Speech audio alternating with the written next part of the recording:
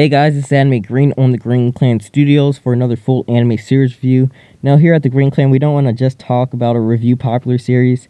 Like last week was Yu Yu Hakusho, which is pretty popular, but today we'll be doing an underrated or lesser known series, in my personal opinion, called Ga-Rei Zero. Now this anime is basically a prequel to the events that occur within the manga, which is called Ga-Rei.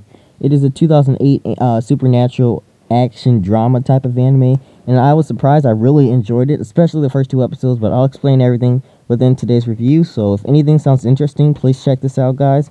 It's available on Netflix, and it's only 12 episodes. So let's get started with today's review of Ga-Rei Zero.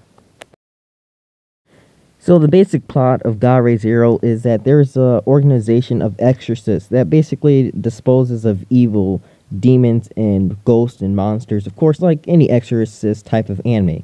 However, this division is pretty much composed of some of the coolest characters ever, and the first two episodes, which I really want to talk about, is what made this series for me.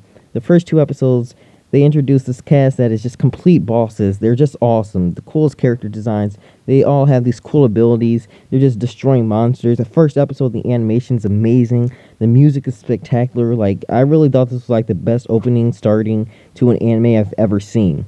And then they switched the characters to these two girls, which is Kagura and Yomi. And that's where this story pretty much switches around episode 2 or 3.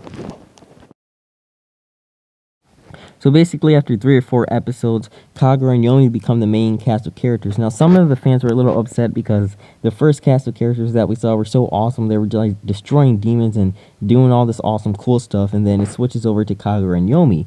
And because something traumatic happens to them, I can't tell you what happens, but just watch the end of episode 1. You'll be like, oh my gosh, a big, like, wow. Anyway, Kagura is a younger woman who is supposed to be the heir to the entire family clan, and she's also pretty talented as a swordswoman, and she's supposed to gain control of the white beast that you saw earlier in today's review. Then there's Yomi, who's known as the most powerful exorcist within the entire organization. It's her job to train Kagura to become just like her. Now, the whole anime is basically 50% of the time of them developing and training, and it's a great character development type of anime. That's why it's called like slightly drama. But that's pretty much half the anime. The other half of the anime, without the daily life stuff, is really just them fighting demons. Like every episode they fight a demon or monster or whatever, so it's always entertainment. I really did enjoy that. Now the final thing is that they are kind of close, but it's no Yuri type of stuff. Not like there's not really any fan service within this anime. There's a little bit, but not really anything too noticeable. But overall, guys, this is an awesome anime. I actually really enjoyed it, even though it's really short and only 12 episodes. Let's move on to the pros and cons. Excuse me. Okay, on to the pros and cons. Now, for the cons, there's really only 2 major cons I have with the series, other than the fact that it's so short. The main con that I had was the main transition from the first cast of characters to Kagura and Yomi. It just felt a little weird how they just instantly switched. The second con I have with the series is the ending, the final fight between Kagura and Yomi.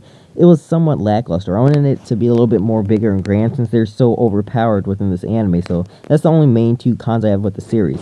Now with the pros, the animation is freaking astounding. Like the animation is just amazing, mind-blowing. Like you see some of these pictures and this is just nothing close to how awesome the anime itself is. So the animation's a high plus. The music is amazing, especially the opening. The opening is in my favorites. The opening is just amazing.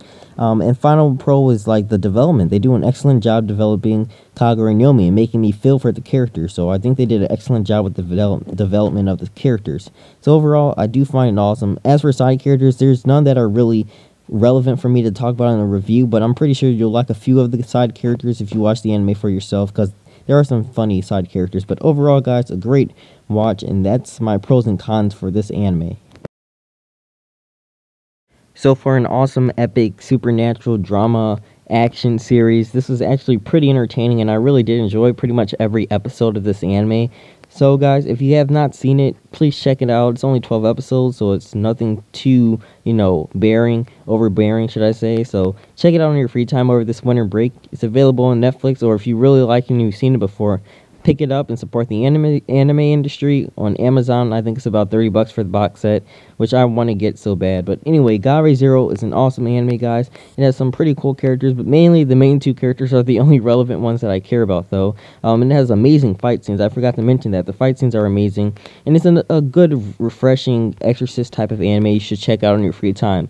Anyway, guys, that's all I got for you guys today. If you've seen it, let me know your thoughts. If you haven't seen it, check it out.